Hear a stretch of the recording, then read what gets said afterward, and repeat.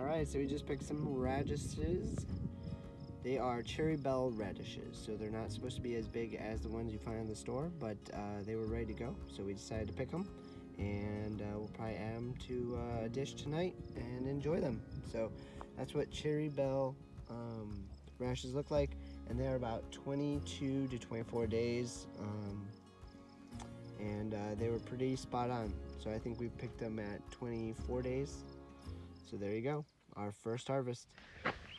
All right, welcome back, everybody. It's been about a week or so since we last saw you guys, and both Eric and I have come under with a little bit of a head cold. We've been cleaning and getting a little dusty, and apparently that dust has gone to our head. So we are probably sounding not the best right now, but that's okay. That's what the sun is for. It's gonna get us nice and warm. And hopefully clear out some of this sickness that we got from all the dust. So today, like I said, not feeling very well. We are walking through the field, just seeing what's coming up.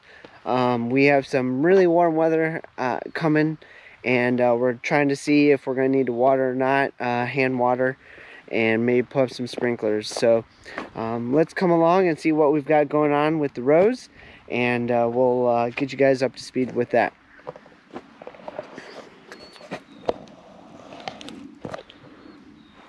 All right, so from last time we talked to you guys, we added some cucumbers, which have all come up. So we've got some cucumbers to come on up. We had to water them yesterday. They were wilting. We haven't had a lot of rain lately, so those are coming up, which is great. One of the great things about the way we did our rows is that you can easily walk over them. So this is our squash. It just keeps doing a great job. Our squash is just unbelievable here. Every single one has come up, so we're going to have to come back and thin that out, but it's looking pretty good at the moment. We went ahead and planted another row of squash. This time we spaced it out a little bit more so that we didn't have as many to thin out, and they have been coming up great. You'll notice that there's a huge hole.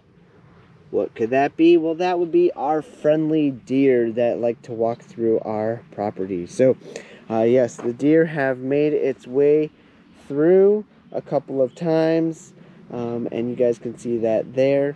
So you know, it's just something that you gotta deal with when you have a farm, is the deer.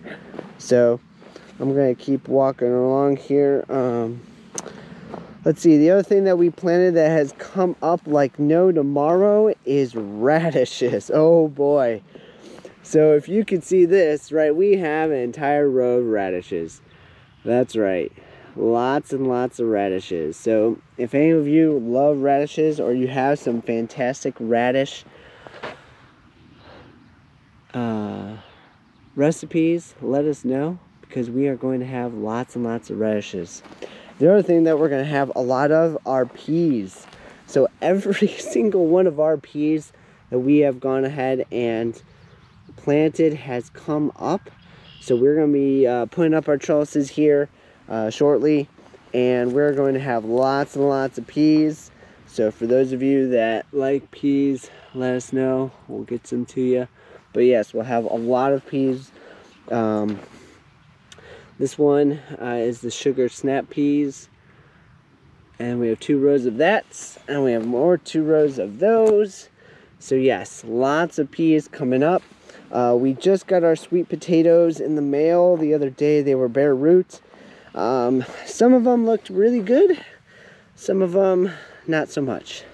So when you do sweet potatoes, you actually have to mound them up about 8 to 12 inches high, and then you plant them in. So we're going to go ahead and water these again this morning.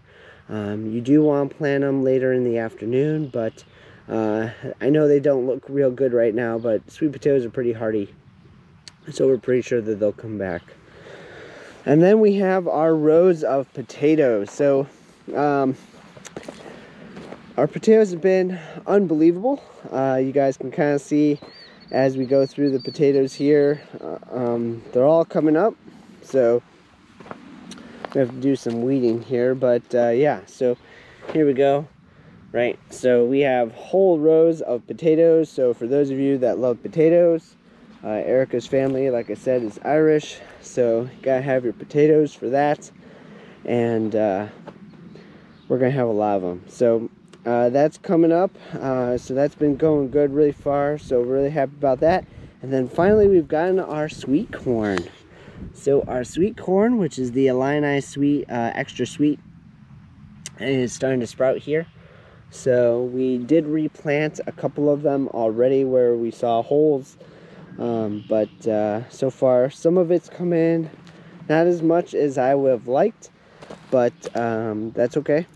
You live, you learn, you move on. So like we said, this first year was going to be, let's see what comes up, and we'll go from there. So that's how everything's looking out in the rows. They're cold. So we found 6 baby bunnies in our raspberries. There's our raspberries, there's the hole, and there's the 6 baby bunnies. So we're gonna go relocate them to a safer area where they can live. Alright, so we have relocated the bunnies to a hole underneath the lilacs near the house, and hopefully they'll survive the night. We're hoping Mama Bunny will see them, and boy were they tiny. But I think they'll do okay. Erica and I are both pretty convinced that they'll be fine. But yeah, we had 6 baby bunnies.